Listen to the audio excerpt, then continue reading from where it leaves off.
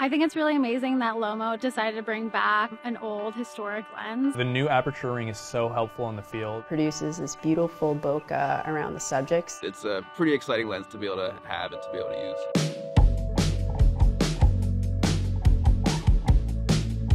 Hi, my name is Julia Kroshlov and I'm a photographer based in Brooklyn, New York.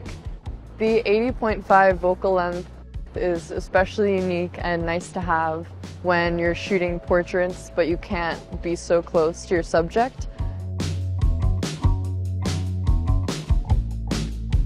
So my name is Richie Duque. I'm a filmmaker and a photographer. You know, a reason I wanted to shoot with a new Petzval Art Lens was also that it always has this kind of special characteristic that kind of sets you apart.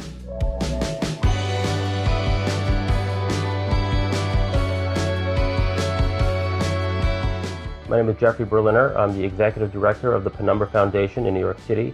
The thing about the Petzval lens is that it's many lenses in one. So the Petzval has a curved field. It's called the Petzval effect. Now, back in the 19th century, they would use a lens that would cover much more than the lens was used for because the curved field created this sweet spot in the lens that was sharp. We discovered that we like the area outside of that sharp spot. That's where all the swirly bokeh and the interesting things happen.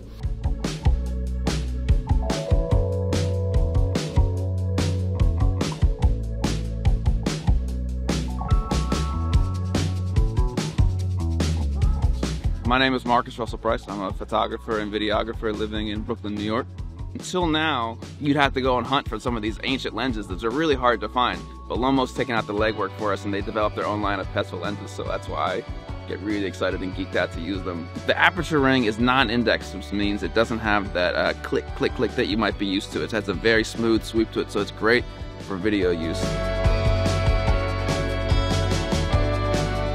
Bokeh control was designed to have a dial-in or a different amount of bokeh that can be used or changed according to how much you turn the dial on the lens from the least amount of bokeh of 1 to the most amount of bokeh of 7.